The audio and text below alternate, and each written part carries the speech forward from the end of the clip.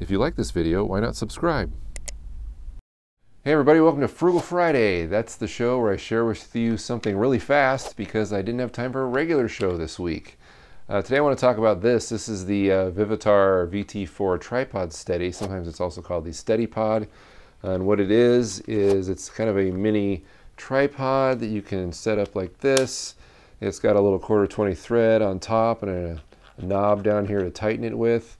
I think calling this as a tripod is sort of a misnomer because it's more of a stand. There's no way to pan this head right here. It just tilts into about 10 different positions and locks down. There's no fine adjustment like a real tripod. But that's okay because I don't really use it for that. These legs here will collapse into themselves. And now you've got a pistol grip. And I've shown you this before in my Zoom H1 accessories video because I use this when I use my Zoom H1 in a field recorder type setup.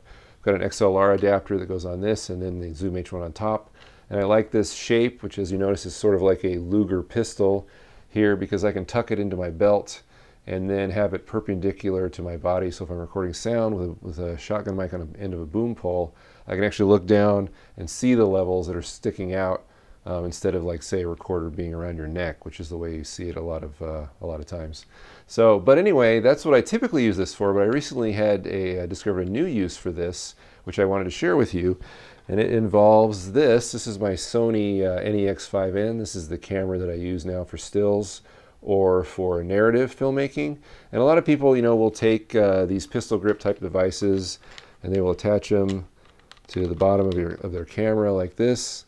And what this does is it gives them a handhold on the bottom of their camera, obviously. So if you're going to do some kind of simple stabilization, you now have another point which you can hold your camera, and that'll work for a run and gun type of setup. However, I don't really like to do this with any kind of pistol grip anyway because I'm just used to holding my camera if I'm going to take stills or whatever with one finger over the shutter. My right hand and my thumb is at the record button, and my left hand is adjusting focus, whether I'm pulling focus for video, which I never do this, by the way. I use my Frugal stabilizer too, but if I'm shooting stills, I'm definitely holding it like this. So one thing I didn't like about this camera, well, just the size of it. I really like the camera, but if you hold it, if you have large hands like me and you try and hold a small camera like this for an extended period of time, your hand gets sore and it gets kind of cramped up, and because it's always just being squashed like this. So I've always wanted kind of something that would add more bulk to the camera, like a battery grip or something. They do have aftermarket battery grips, but they're like $100. That's not really, I'm not willing to pay that much just to make my camera a little bit bigger.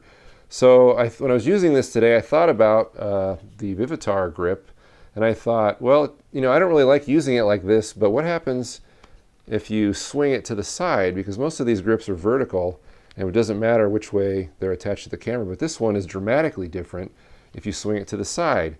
So now when I grab it, I can actually wrap my fingers around the lower portion of the grip here, and my right index finger is still over the shutter, so that's great. And my left hand is now free so that I can adjust focus. So in effect, I've discovered a really inexpensive way of giving me what I wanted, which was to make my camera a little bit bigger so that I could hold it for longer periods of time comfortably. So that, along with you know, using this for audio, I think this is a pretty good find here if you're interested. Right now they're on sale actually on Amazon for $5, and you're eligible for free shipping if you spend over $25. So if you've got a bunch of stuff on your wish list on Amazon, you know, add this for $5 and it might put you over the top there. I think it's a pretty good find, pretty good buy. They're also on eBay for about $7 to $8. I'll leave all links below if you want to check in the description there. This has been Frugal Friday, and have a great weekend.